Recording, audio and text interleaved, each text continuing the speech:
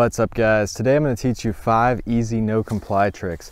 One reason I'm doing this video is I don't think I've ever done a regular backside shove it in a no comply. I've done a lot of no comply front shoves. I also have never tried to do a switch no comply. So I'm going to try to do both of those tricks in this video. The easiest no comply trick to learn is different than the no comply trick that is the easiest for me personally. The easiest for most people to learn when it comes to no complies is going to be just the regular frontside 180 no comply. So to do this, you got your back foot on the tail, front foot on the bolts or behind them. You are going to turn your shoulders first. Start to turn your shoulders like you're going to do a 180, and then you're going to step off, and since your shoulders are so turned, you're going to pop and kind of push it a little bit. Even though your shoulders are turned, you kind of have to still turn this and guide it with your back foot still.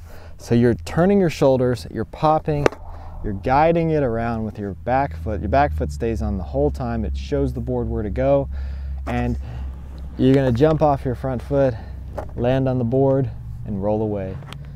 So to do this, you want to start out doing it slow, and you want to start out just stepping off, popping the board around. Let me stand up and do this. So doing it slow, step off, pop, step back on. After you got that, you can do the trick. You just have to do it faster and faster. I'm still at that point with my switch no complies. Let's go into the switch one. So the switch one is the exact same thing.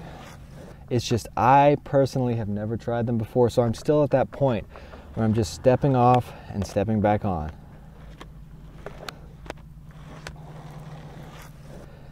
So the next easiest no comply trick is going to be the front shove. With that one, you've got the same foot position. You're doing the same foot position for every single one of these.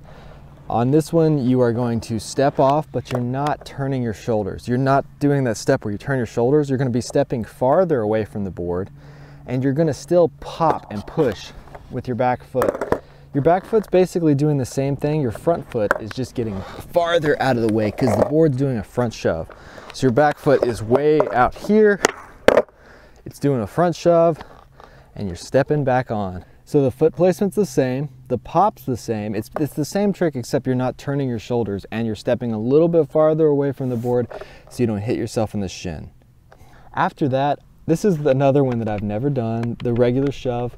It likes to do pressure flips when I do this. So I like to do it with my back foot just right on the tip of the tail, because anywhere else, it'll start to do a pressure flip. And I've done so many no comply pressure flips that my body's just used to doing that. I like doing it off the tail. The nose, my nose is kind of pointy and it really likes to pressure flip. So yeah, I just barely pop these and scoop them. It's the same trick, except you're scooping it the opposite way. You're scooping it backside instead of front side. One of my most popular videos on this channel is the 5 easy no comply tricks. And in that video, I do no comply pressure flips and no comply pressure 360 flips, or whatever you call that, pressure double flips maybe, but that's not easy. So in this video, I'm going to try to stick to some easier tricks. All right, so for the 5th trick on this list, this one just comes naturally to me, and I do this trick every day at every skate park I go to. If you've ever seen me at a skate park and I do a really good trick, I kind of throw this trick afterwards just to kind of turn it into a line. Even though this is so natural to me, it's just like a little celebration at the end of landing a trick. If I like board slide the rail, I usually throw a no comply back 360 at the end of it, just like after a few feet of rolling, just to kind of celebrate that I did a trick. So to do this, first you want to do the backside 180. For me, the backside 180 is harder because I'm so used to pivoting it around the rest of the way. But for the backside no comply 180, it's just like the front side one, except you're turning your shoulders the opposite way, you're stepping off the opposite way, and you're scooping the opposite way. You have to get your foot and your leg farther enough away where the board can go in between your legs. That's the scariest part of this. So the board has to kind of pop in between your legs. You have to be tall enough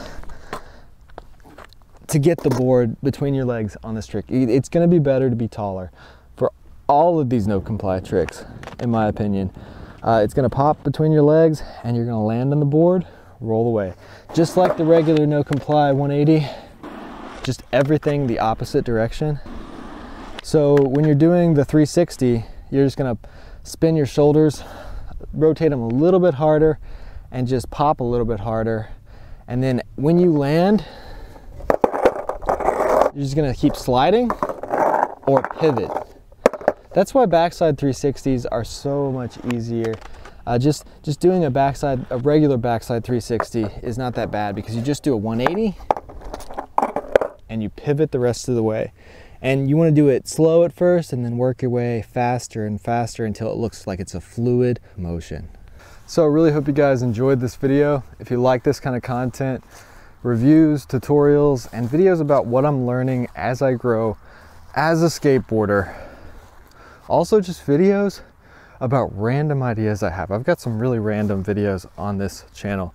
If you like that, hit that subscribe button, and thanks for watching.